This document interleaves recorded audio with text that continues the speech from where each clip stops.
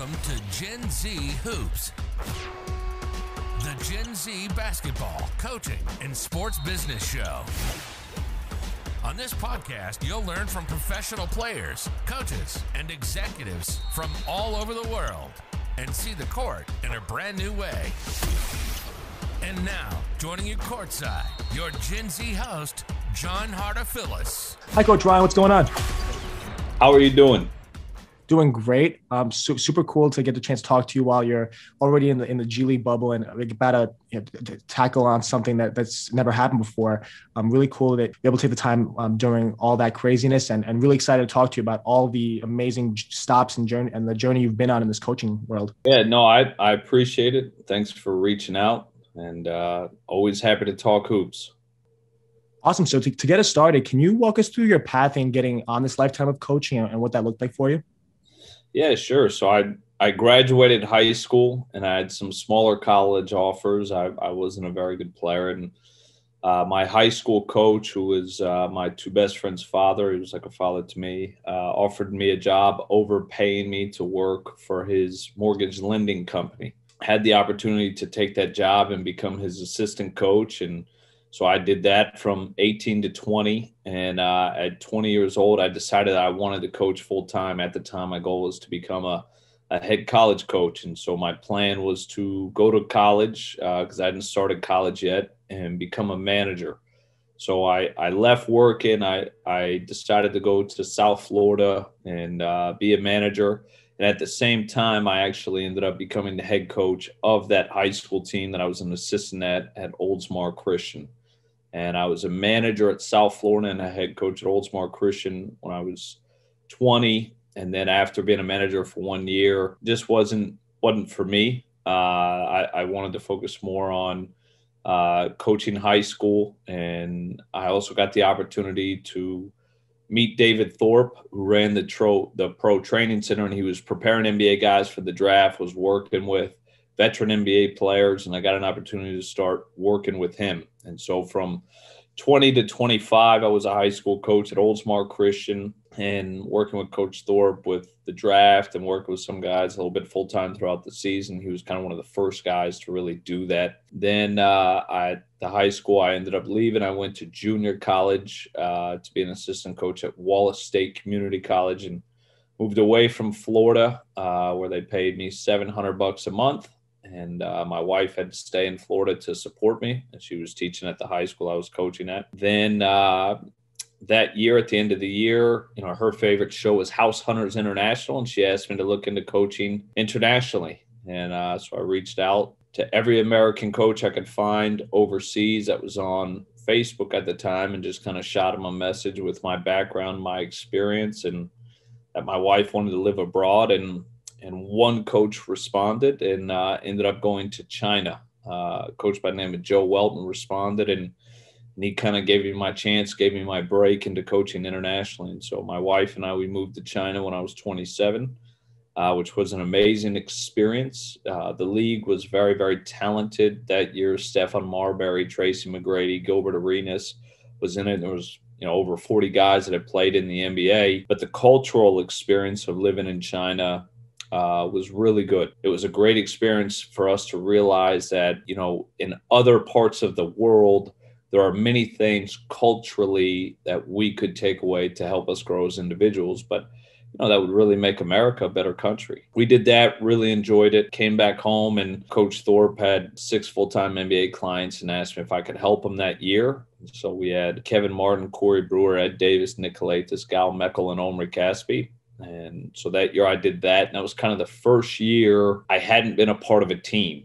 I've been doing all the draft workouts, all of the working with the veteran players throughout the season. But I had always kind of been a part of a team.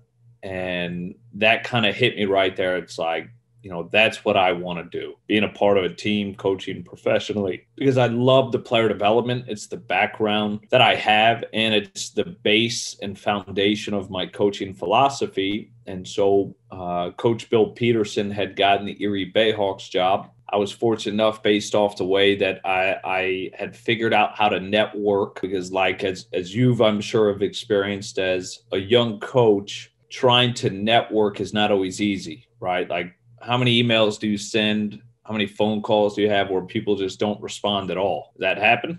Yeah. So, Oh man, yeah. All you need is one, though. Like you said at the beginning, all you need is one. all you need is one. And so, as a way to start networking, the first year I'd gone to summer league, no one would really talk to me. And I didn't have a lot of money, and so it was expensive to go out there. But, one thing I did notice was everyone needed a ride. People were paying at the time, $20, $25 for a taxi. And so I came back home and I told my wife, I was like, you know what, I'm going to rent a car next time I go back. And I just drive people around. So like when I'd go back, I didn't even really watch the games. I'd just be waiting in the lobby, watching people walk out and be like, hey, do you need a ride? I got a car. And then I'd be like, where are you going? And they'd be like, oh, yeah, I'm going here. I'd be like, oh, you know what? I'm going the same direction. I'll drop you, which, I was not going in the same direction. Well, one of the people I got to drive around was Bill Peterson. I actually drove him to the interview for his head coaching job with the Orlando Magic for the G League job. And I'd known Coach Pete through some mutual friends, and he was kind of from our area. So he offered me the opportunity to come and be his assistant coach. And part of being the assistant coach in terms of salary wise was you had intern responsibilities. You had to drive the van, you had to do the laundry, had to actually clean the toilets a little bit in the locker room. And so I did that. And after that year, my wife had really wanted to live in Europe. And we got an opportunity from an American coach that I met while coaching in China. He took over a team in Germany and kept in touch with them throughout the year and offered me to come be his assistant. So we picked up and moved to Germany, which was an amazing experience. It's a beautiful country. Really enjoyed coaching there and living there. And we got the opportunity to go from Germany to Hapoel Jerusalem, went from Hapoel Jerusalem to being a head coach in Slovakia, to then got the opportunity to return to Hapoel Jerusalem, and then very fortunate to get the opportunity here with the Erie BayHawks and the New Orleans Pelicans. Of course, and there's definitely so much to unpack there, especially considering how I relate to that so much, especially considering the fact that I also coach at the high school level at 20 years old, and it's definitely something that's unique that most people don't do. My quick thought on that immediately is just, what was it like for you doing it at something like that really no one really is doing at the age of 20, and deciding between coaching at the high school level over being a manager at the college level? What did it look like for you? And what's it like kind of being that is so close in age to your players, but still taking that role? It was a great experience, at 20, and I think being a high school coach, helped me grow a lot as a coach. Like, I think I'm a much better coach because I did it. Now, if you look at career path, my career would have been further along if I would have gone to be an intern, maybe in the NBA. I didn't even know you could really do that. But like, if I could have gone to be an intern in the NBA after being in college, I think my career would be further along, but I don't think I would be as good of a coach if I would have taken that path. And I think when you're younger, because I'm older than you, I'm not much older than you, but it was like yesterday when I was 20 years old and I was trying to figure it out, like, how do you get here? How do you make it? How do you grow as a coach?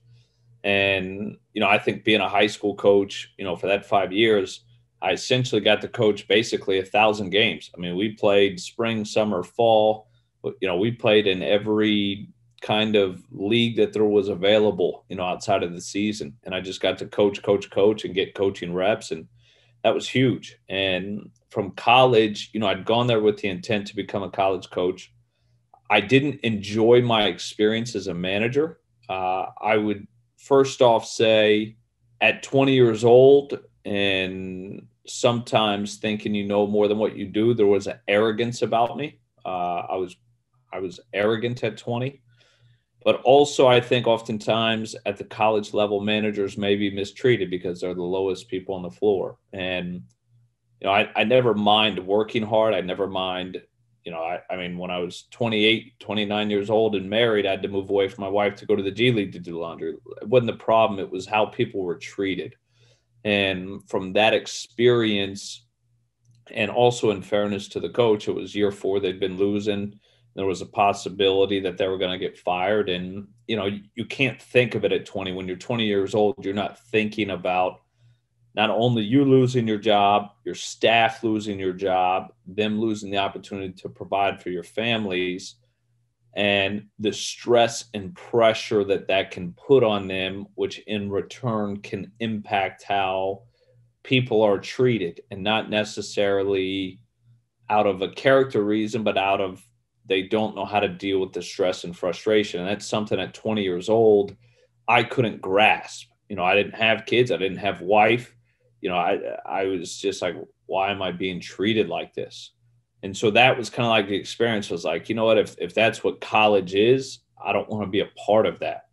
And at the time, getting to work with Coach Thorpe and coaching guys that were 20, from 2025, we really got a lot of players that were not supposed to qualify. And so, we had kids living with my wife and I. My wife had tutored them for the SAT and the ACT. We made them, attend class and do their homework. And if they didn't do it, they didn't play. And watching these players be able to qualify and go to college was very fulfilling for me. And at the time, I wanted to be a combination of Bob Hurley and David Thorpe. Like that was like my life dream. And, as you get older and you get married and you're not getting actually paid to coach high school, you begin to realize you have to make a living. So that was kind of the adjustment, but it was coaching high schools. I think one of the best things that ever happened to me. Definitely. And it's something that I take so much pride in, and I love every second of it. And thank you so much for sharing that story about your experience, especially as a young coach in college, because it's something that people might not think about too much or touch on, but it is true that there's things like that maybe we don't fully understand. And then there's more to the story and always context behind why people act the way they do. Going on over to what you mentioned Coach David Thorpe a bunch and the work you've done with Pro Training Center and working with so many NBA lottery picks, first round picks, and really high level players. How does that kind of evolve since you started in 2005 and then kind of the transition into what you have now in Basketball HQ? Yeah, I mean, it was something to where, obviously the entire individual development business has evolved significantly since 2005. Back then you had IMG Academy, you had David Thorpe, and there were a few other people doing it. And then now it's obviously evolved to where everyone is doing player development. And so I think that the market has totally changed and has obviously become saturated in many ways. And, for me, being able to be with David Thorpe, who's, the best player development guy I've seen in the world, gave me a big foundation. It gave me a foundation as a coach, not just on the development side, but on the actual coaching side, right? And at the end of the day, if you're in the coaching business and you're in the player development business, it's your job to inspire, and figuring out how to inspire, some of the best players in the world is a great challenge. And it's something that then pulls into exactly what I'm doing now. You're in the G League and you have to figure out how to inspire these guys, and not just in terms of their growth and development, but how to inspire them when, you got 13 guys that all want to play, that all think that the best way out is by scoring. And so it's like, how do you inspire them to play the team game? How do you inspire them to eat right? How do you inspire them to know the sets? And so it was a huge foundation for who I am as a coach. And, it was massive for me to learn and to grow and to still have Coach Thorpe as a mentor. And, from that, it kind of led into basketballhq.com. My wife's eldest brother is a very successful entrepreneur who owns, 500 websites. And her middle brother was a very good college basketball player. And, based off the experience of the older brother, him and I kind of went in together to build basketballhq.com. And we got a few of our friends and partners that are college coaches involved in it. Definitely. It's awesome to see how much it's grown since you originally started it. And then thinking even back to what you had said about all the lessons you learned, and especially thinking about and trying to inspire guys. And that must be so hard, especially from level to whether it's in high school, college, it's always a challenge, but especially at the G League level where you have so much roster turnover, it get especially challenging. What's it been like now becoming the first head coach of the Erie BayHawks? And and kind of how that ended up happening for you and what you've taken from the experience so far. So I got really lucky that the New Orleans Pelicans bought the G League team. And when I was there, Orlando had owned it, and then they moved their team to Lakeland. Then the Atlanta Hawks owned it, and then moved their team to Atlanta. And then New Orleans got it. And for me, I was very fortunate. I was coaching in Hapoel Jerusalem, and they were looking for an American international coach. And when David Griffin first got the job, David Thorpe knew him a little bit and had recommended me to him in general. And then they were looking for an American international coach, and they reached out to their international scout, Yaron Arbel, who's Israeli and was living in Israel.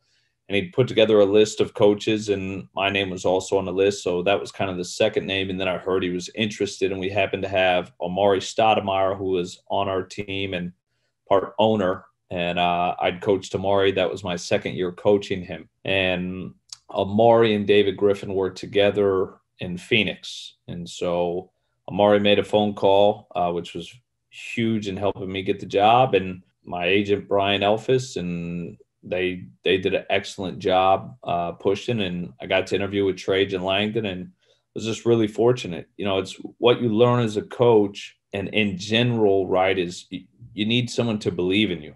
Whether it's the player, whether it's you as a coach in your career, for most players and people, you need someone to believe in you and give you a chance. And, at 33, I was trying to be an intern in the NBA. My mentality was like, I'll be an intern in the NBA. I don't care if I'm an intern. I'll outwork everyone, and I'll work my way up then, right? And no one would hire me except Fred Hoiberg. Fred Hoiberg was the only one who was willing to hire me, and he couldn't get it approved because I was too old and too experienced to be an intern.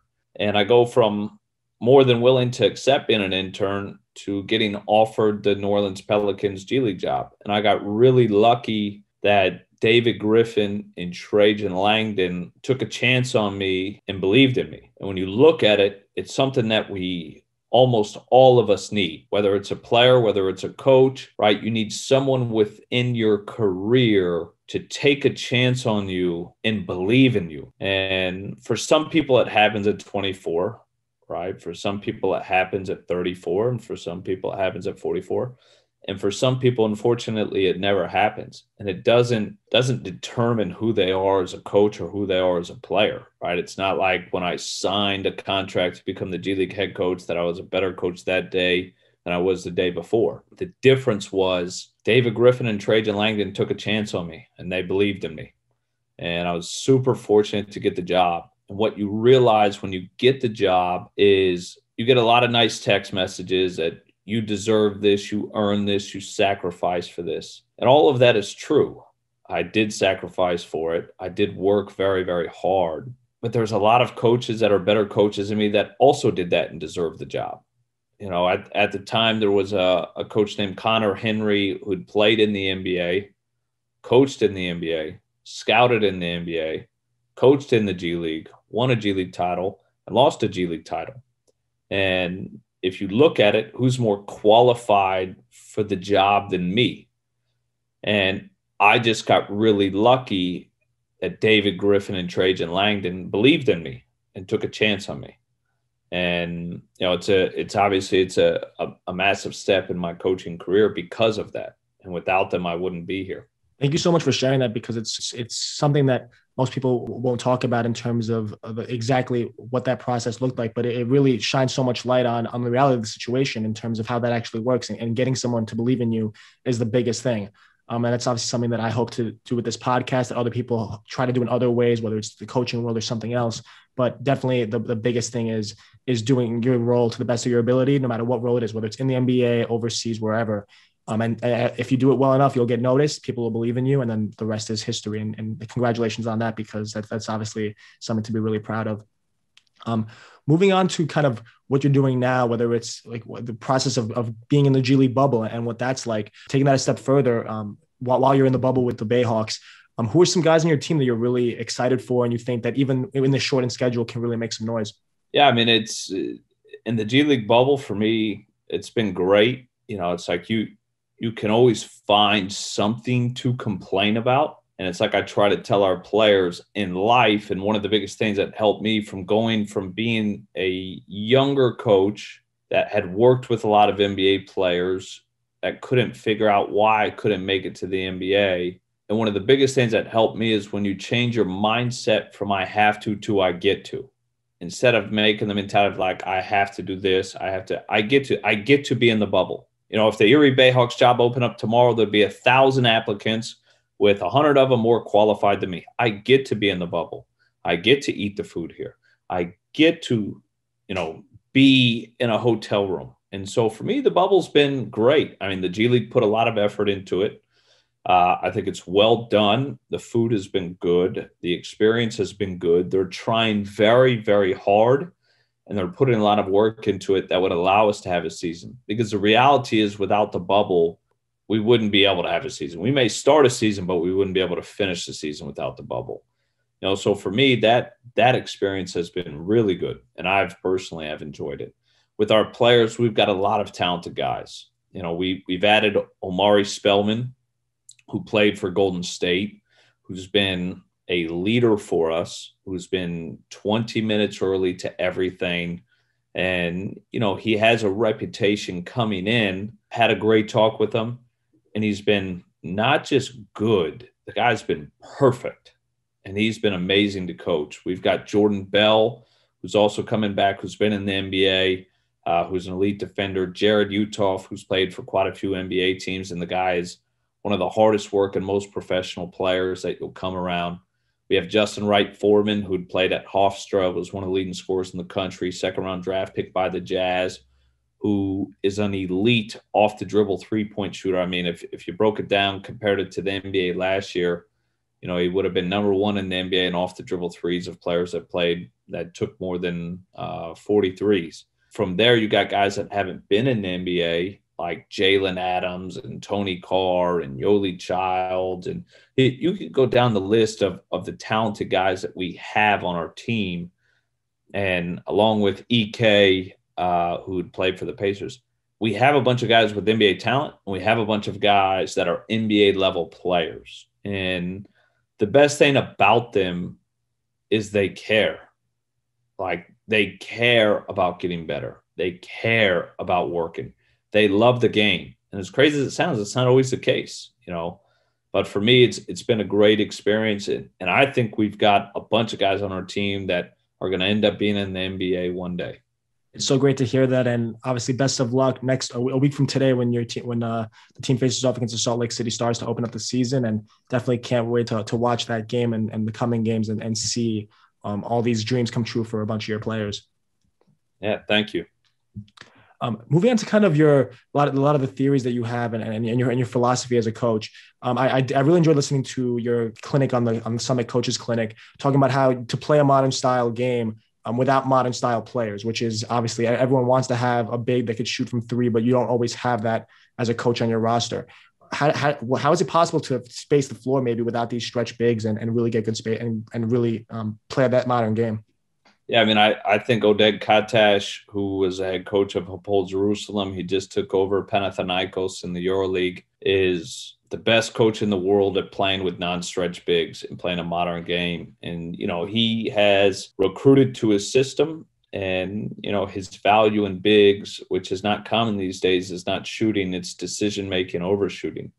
And he's built a system based off utilizing what the NBA would call short action, to really utilize the spacing that he has with three perimeter shooters, with predominantly having the top of the key and the corners filled between the guards, and then the bigs roll in and exchanging in the dunkers. And he's built a more or less motion pick and roll offense off that. And, in Jerusalem, we were very successful since he's taken over Panathinaikos.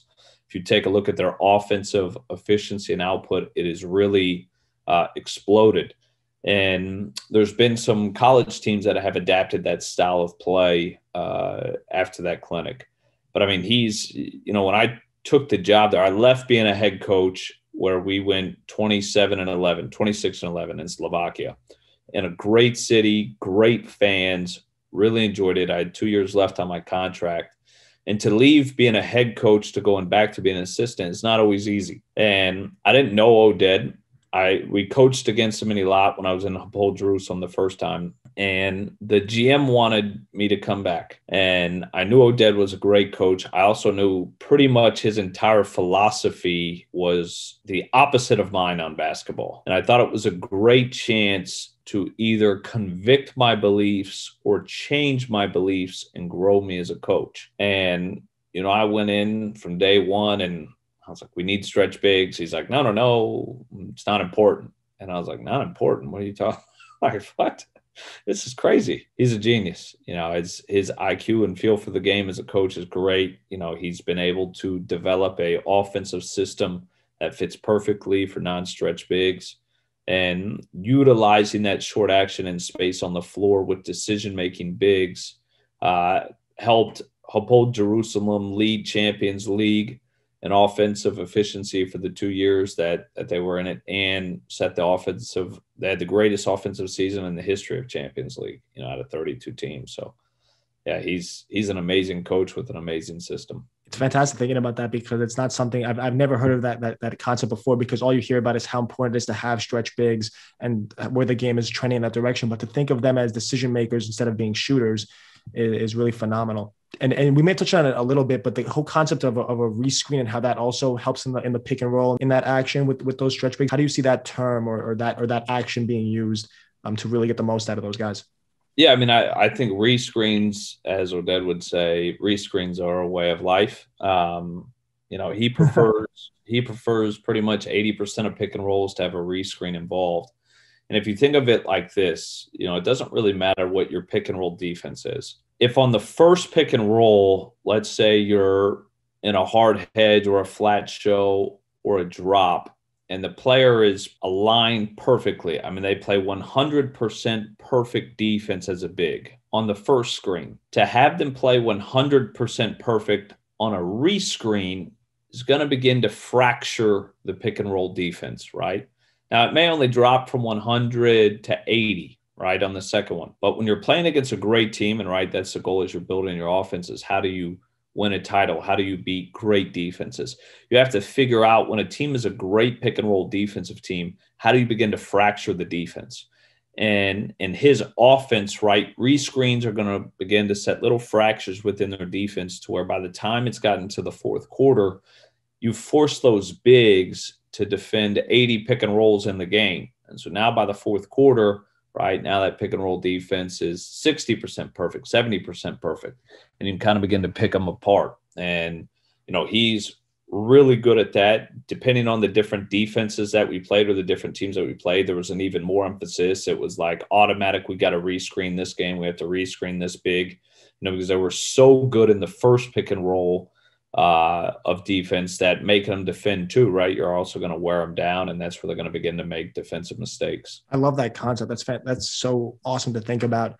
And especially I love the quote. I think I might have to put that somewhere on my wall. Rescreens are a way of life somewhere that belongs somewhere. Yeah. Oded, I think his perfect job would be if a team would just hire him to be in charge of rescreens. He said in the NBA, you got shooting coaches, player development coaches. He just wants to be the rescreen coach. I hope that job can open up in the next 5 years. That'd be great to see that with how big these teams have gotten. I'm sure he'd do great in that. Taking things over to your specialty in rebounding and how passionate you are about the importance of rebounding and how that could really change games. You've really said before about how much of an emphasis you place on really crashing the offensive glass and sending five guys. And I'm really curious because a lot of coaches would be afraid of the impact that would have on transition defense and having guards rebounding as well. What's your philosophy on that, and how do you see that as being such a huge positive for the teams you've coached? Well, Aaron Fern, who is an Australian coach, was the head coach of the Cairns Taipans in the professional league in Australia, and he had the lowest budget there, and he had to try to figure out how to compete with the bigger budget teams. And he had some very out-of-the-box ideas, and he created this tag-up system. Now he's an assistant coach at UNC Charlotte. And there is no correlation between good offensive rebounding teams and bad transition defensive teams. It's a common misnomer, right? That being a good offensive rebounding team and is going to make you a bad or hurt you in transition. Now, what will happen if you send 5 to the glass and you're not a good offensive rebounding team, then you'll get your ass kicked in transition. But if we're getting ready to play your team, we're getting ready to play Xavier. We lead the league in offensive rebounds, and we're sending 5 to the glass. You got 3 days to prepare for us in practice. You know that's what we do. We're the best at it. What are you doing in practice every day? I'm terrified. I'm terrified about letting you guys get 20, 25 offensive rebounds in the game, because the last thing I want to do is be screaming rebound all the time. So I'm really making sure that we're good at defensive rebounding and hammering that home instead of sending guys out and sending guys out. Right. So you're working on box outs all week. And if one of your players leaks out and we get the offensive rebound, he's probably coming out the game. Right. So if you really think of it, being a good offensive rebounding team actually slows the transition defense, because you're worried about giving up the offensive rebound. As a result, you're not going to leak out. So if you end up, we had games with 20, 25 offensive rebounds, and we'd end up having 10, 15 extra shots on our opponents in Hapoel Jerusalem. And if you're a team, like for us, we didn't press and trap and create extra possessions off turnovers, right? Offensive rebounds gave us the extra possessions and extra turnovers. If you're a pressing team, like let's say you're, what Shaka Smart was at VCU, then it flows in perfectly to what you're doing, because you have to be up to press the ball anyways if you're sending 5 to the glass. Offensive rebounds are the 3rd highest percentage play in the game. And if every coach talks about boxing out, why are you not talking about crashing the glass? Tagging up is a combination, right? And what it really is, the way that Coach Aaron Fern does it, is it's a transition defensive system, and the byproduct of it is offensive rebounds. In Hapoel Jerusalem, I took his system and I tweaked it based on our personnel to where we were sending a little bit more aggressively than him.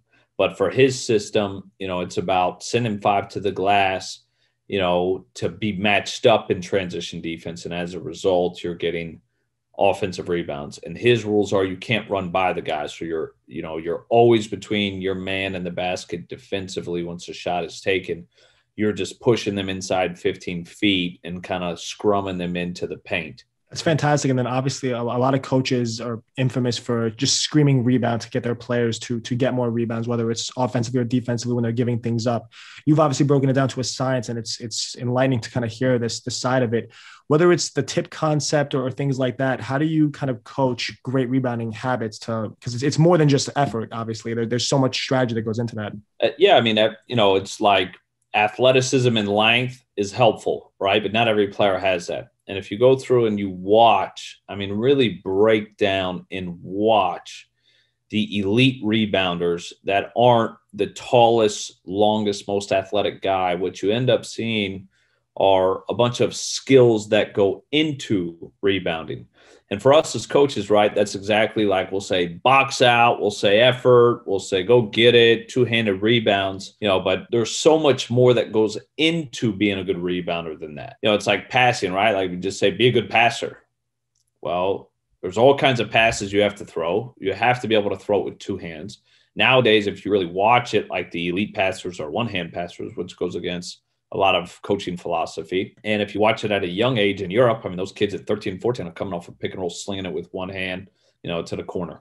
And in rebounding, it's all the same. And what ends up happening is if you're not drilling the skills that go into becoming a better rebounder, you're naturally not going to improve in those areas. And the mentality of like, this guy's a bad rebounder or a good rebounder, there's more to it. Some of it have a natural gift, but everyone can improve, and it's more than just effort.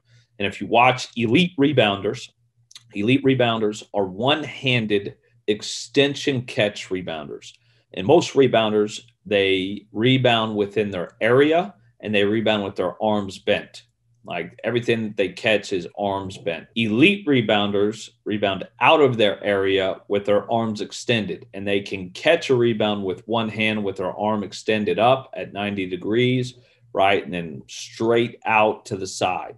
And those are skills that you have to drill. You have to drill the catching, you have to drill the timing, and you have to drill it with both hands. And then there's some other skills that go into it on early effort rebounds, right? Like the first one to the ball is going to get it. And so when players are beginning to shoot the release, like if you watch, elite rebounders in the NBA, you can watch Kevin Love. As players begin to start their shooting motion, he's already making his early effort to get there, right? And then you got other guys that are really good at wedging their defender under the rim and taking them out of position. So, there's multiple skills, that go into how do you drill it.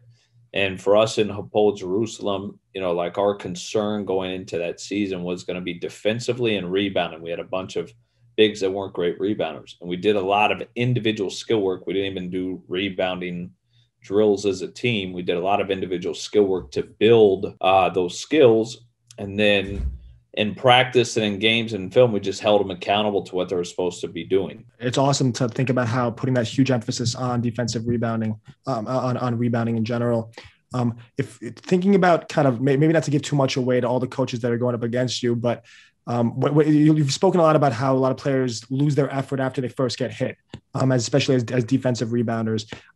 As a coach, what would you do to kind of make sure that or how would you drill to keep them aggressive in going after it? Yeah, one is timing, right? Like when players start their shooting motion, you have to have that early effort because the first one to the ball is going to get it. And so, one, you want to drill that timing with a little bit of resistance. Most of the time, especially for offensive rebounding, when a player goes to crash the glass, the moment someone touches them, they just stop, right? So it's like that constant pursuit of getting it around. And for a lot of our players, we'll just straight show them, like, this is what the leading rebounders make, right? Like the leading rebounders in every league move up to a higher league, whether it's from high school to college to pro, and all the various pro leagues, they continue to move up because every coach needs a great rebounder.